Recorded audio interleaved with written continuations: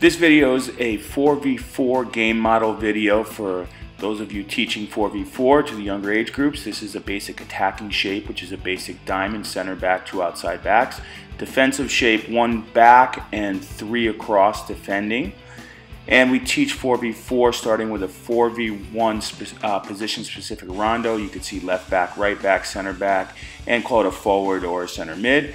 We just simply progress by adding a defender. Now it's 4 against 2, but it is position-specific to the 4v4 game model. Now we add a sliding rondo. It is still 4v4 in that square, even though it's the left and right back will slide down after X amount of passes and go to the next grid. And now we progress that to 2 defenders in a sliding rondo. Now we conclude with a 4 versus 2 with goals. And you'll see in this, the red players, the right and left back, are always on the team in possession. The blue team starts in possession, so there's a center back and center mid, or if you want to call it a forward again.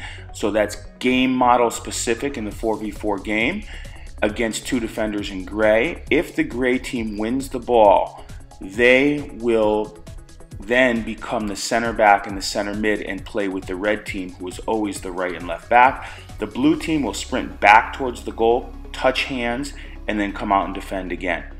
What this allows, it allows the gray team to set up an attacking organization to make that nice diamond shape, and then the game is on. After a while, once the kids get it, you can allow scoring in both goals and the teams will not have to touch hands. They can just automatically defend right away.